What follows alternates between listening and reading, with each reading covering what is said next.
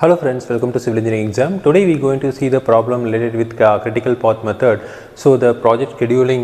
So the problem is the activity precedence and the duration are given. So the activity A, B, C, D, E, F, G, H, I, J. So corresponding precedence is there, then corresponding duration also given. Okay, for activity A there is no precedence, and activity B there is no precedent.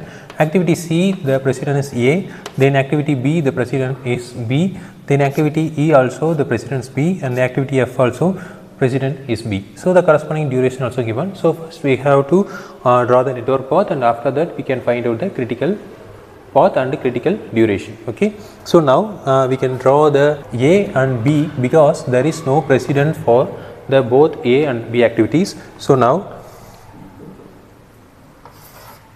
we can draw this A activity, and this is for B activity. Okay, for A activity and B activity there is no precedence, and we can put the duration over here. So B, for B there is B. Okay, so next thing is for C, the A is the precedent activity. Okay, so now we can draw the C activity. Okay, so the corresponding duration is 8. Okay, so next thing is we have to draw the D activity. So D activity, the B is the precedent activity. Okay, so now we have to check C and D the precedent for the G activity. So we can draw over here.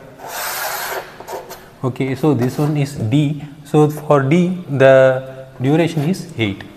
Okay, so after that we can draw the E activity. Okay, so E activity the precedent is B. So this is E activity. So the E activity the duration also 8. Okay, so next thing is F activity, the precedent is also B. Okay, so now we can draw like this. This is F activity. So the duration is 5. Okay, so next thing is G activity. So the precedent is C and D. Okay, C and D is there. So now we can draw like G.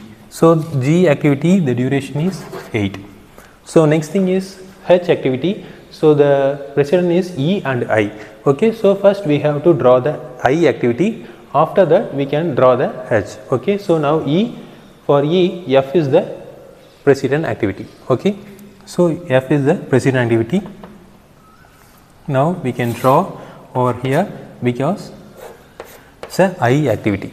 So now we can draw the H activity over here. So the H activity, the duration is 22.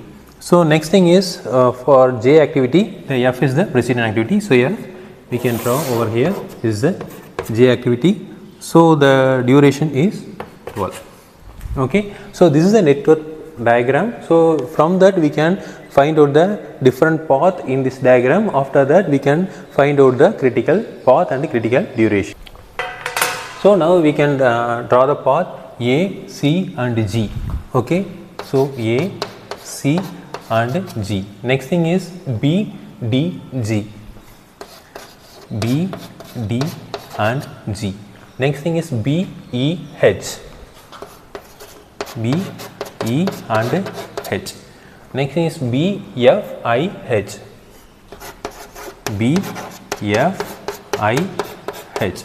Okay, so B, F, I, H. Next thing is B, F, J.